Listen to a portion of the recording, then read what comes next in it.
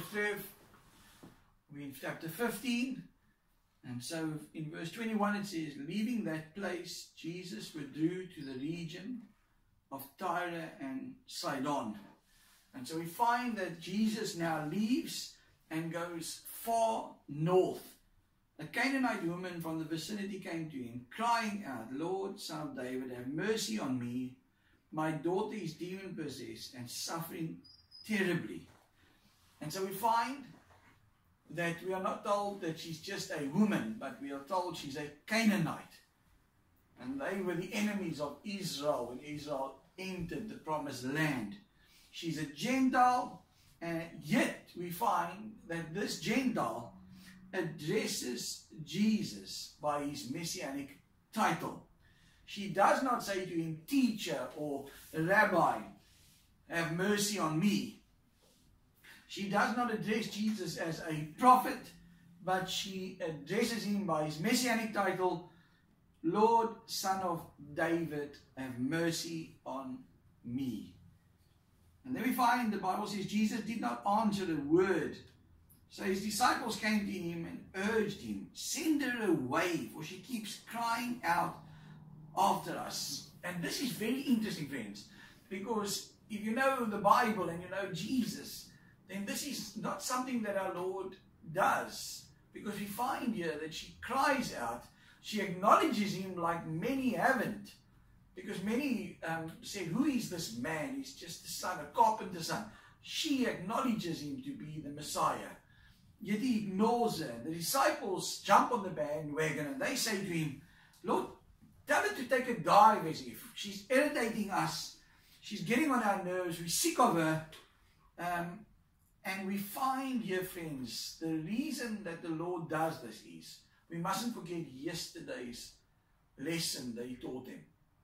He warned them and said, God doesn't look on the outward appearance. It's not what you put in your mouth, but what comes out of your mouth. And we find that this woman comes, and what comes out of her mouth is that she acknowledges Jesus for who he is. She comes humbly before the Lord. She pleads with the Lord. And she comes before him and she says, you can help my daughter. And they miss that. And so we see that all that they are doing is they almost have a Pharisaic attitude. Lord, send this woman away. They don't see her heart. They just see her for who she is. He answered, I was sent only to the lost sheep of Israel. And so Jesus says, I was sent to come to my own. Yet we find that his own people did not accept him. And so Jesus ignores her first. Then he tells her, he says, you're a Gentile. I'm a Jew. I've come for the Jewish people. The woman came and knelt before him. Lord, help me, she replied. He replied, it is not right to take the children's bread and toss it to the dogs.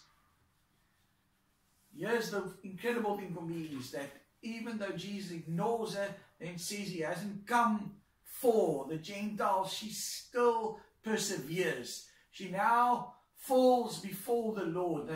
Acknowledging who he is has not helped. Now she bows before him. She says, I know who you are. And she worships the Lord. And then the Lord says that you don't give the children's bread to dogs. That's an incredible statement. See, this woman knows that Jesus is her only hope. And so we find here that Jesus does not at this moment give her the answer that she wants to hear. He speaks here. He says it's not right to give the child's bread. But the interesting thing is he says it's not right to give it to little dogs. Remember, Gentiles by the Jews were referred to as dogs. The Jews had no time for Gentiles, but the dogs that they spoke about were scavenger dogs. Jesus refers here and he says it's not right to give the children's bread to little dogs. And yet, yes it is, Lord, she said. Even the dogs eat the crumbs that fall from the master's table. And she then turns around even after what Jesus says, she says, "You're right, Lord." She says, "I'm not a Jew. I'm not of the covenant people." But she says, I might not get the choicest pieces of meat as if, she says, but even the crumbs that fall, the dog would be able to eat. It's an incredible statement that she says. The dog would even get the scraps. And then we find that then Jesus said to her, "Woman, you have great faith. Your request is granted." And a daughter was healed at that moment. I want to tell you this morning, friends, and especially to the woman listening, for me, sometimes the most wonderful thing in the Bible is that some of the greatest moments in Scripture, Jesus revealed things to women. The woman at the well, he taught her what true worship is, and a whole town turned to Jesus. We find at different times in the ministry of Jesus, Mary realizing his death was coming, and she anoints him. She sees something that the others don't see. And here we find that Jesus teaches the disciples that it's not the outward that's important. And he teaches a lesson here on what it means to have faith.